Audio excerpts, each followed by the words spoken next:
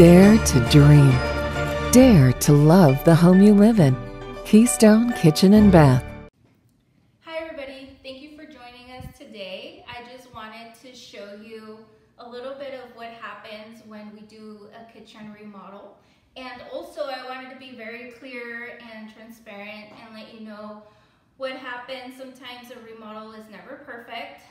Sometimes things go smoothly, but more often than not they don't. So I just want to show what we did to this kitchen, and then I'll show a little bit of the difficulties that we had. So we just tore out a whole new kitchen. The layout pretty much stayed the same because, as you can tell, well, I don't know if you can tell, but we left the floor, so we still have the same flooring that we had before.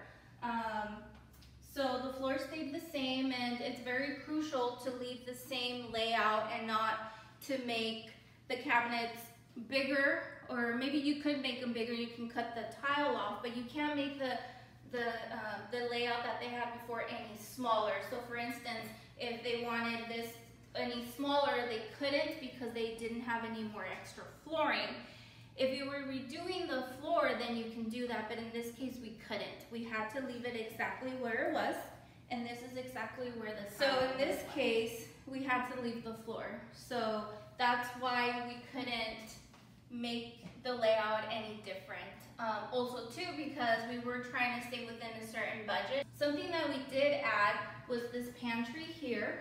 That wasn't here before. The cabinets, now they go all the way to the ceiling, as before they didn't.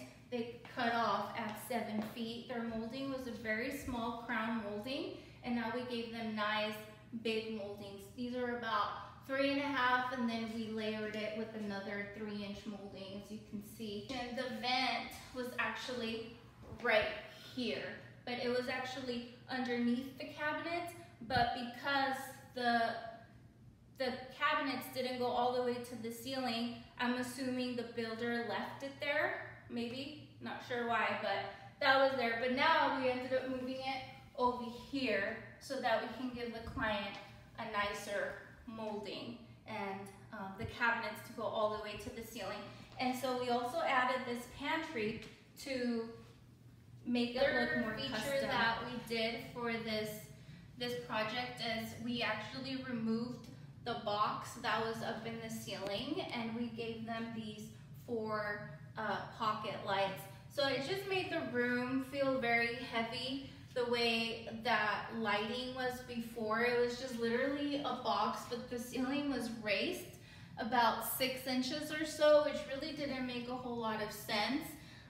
This actually makes the room feel bigger than what they tried to do here. I think I understand their concept in trying to raise the ceiling and putting the light box to make the ceiling look bigger, but what it really did is it made the kitchen, or the space, it made the space look heavy because there was wood all around it as well, and then they had these long lighting. So this actually worked out better with the lighting, and then we also added these 2 pendant lightings for the new bar top.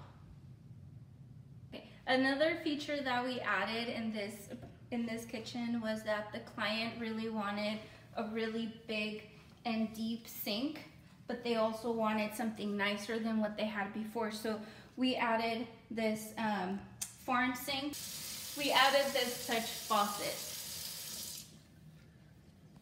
Before, what they had was a stainless steel top mount sink, so this just makes the kitchen look a little bit richer and nicer. They got a new range.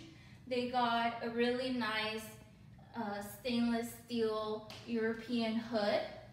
And then we added this microwave. And the reason why we left this the way it is so that if they wanted to purchase a bigger microwave in the future, they can. So this is actually a microwave that goes on the counter. So it's not a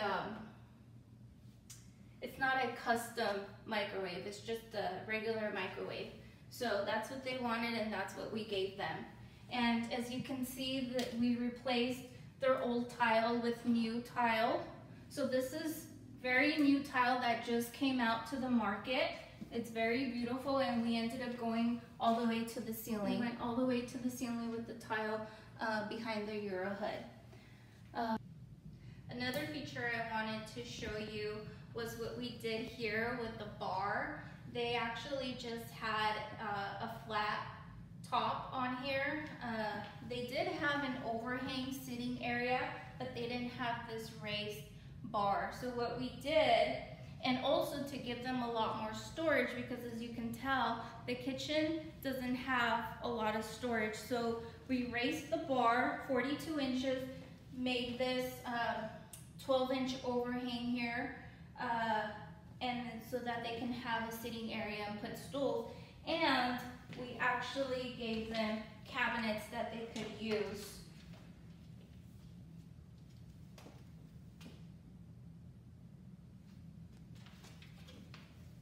And that's it for the remodel. Now I would really like to show you the things that happened. Well, as you might already know, and how I mentioned in the beginning, things don't always happen the way you would like them to. Sometimes things come smoothly and then you're able to finish a project on a timely basis. That unfortunately didn't happen here. It took us a little bit longer to get it done, and the reason for that was because the cabinets were delayed when we ordered them. Also, the cabinets came broken. A lot of the doors were broken. And that just happens. That's just part of the trade. There's really not much you can do as far as timing, but you just want to reassure the client that, you know, we're going to take care of it and that we're going to order new cabinets. And luckily for us, we have a very good relationship with all of our vendors. So went ahead and took pictures, sent it over, and next day they shipped us all new cabinet doors and the boxes that came broken. So another thing that happened, it just seemed like when one thing happens and another thing happens and it just keeps rolling on. So another thing that happened with this particular project was the tile was also delayed. It's a new tile that just came out in the market. So this client is the first one to have this particular tile in this line. So one thing or another, it also came late. When it got here, it was the wrong color. So we had to send it back, and then they sent us back the new stuff, but it was the wrong size. So it was just a complete disaster with the tile.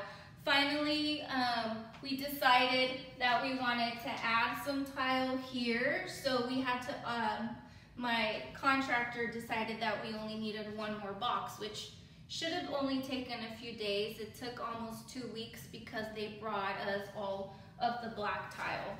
So we ordered all of the beige tile to finish this off here, but they sent us 2 boxes when we only ordered 1 box of all of the black tile. So that took a while too. Another thing, and this is, I will take complete responsibility for this one, the vent was actually over here, and it was my fault, and I took responsibility and ownership for it. I told the client that we were going to move it over here at no additional cost, and that's just because that was something that I made a mistake on. They didn't know that they would have to pay for it, or they didn't budget for that in the beginning when I gave them the quote, so I went ahead and told them that we would go ahead and do it for them. And that's something that we would do if we see that something, that if we made a mistake, then we take complete ownership of it, and we just, you know, we just do it. So that was another thing, and that it took us a little bit longer for that. They purchased the range from a very big box store. I won't mention the name, but they didn't send them the plug. So my contractor was here and they didn't have the plug, and also I think I guess the wattage was wrong. But anyways, they figured it out. They sent them a new range, and then that just delayed us a couple days, so no big deal. But as you can see, little things like that will still delay your project. And just wanted to show you and be very transparent on what actually happens when you do a remodel. And I just wanted to show that things don't always go smoothly. Yes, sometimes things go a little bit easier and a little bit nicer, but not all the time. And this was one of, at least for us, it was one of ours. So thank you for watching, and let me know if you have any questions. Make sure you can either call us or send us an email.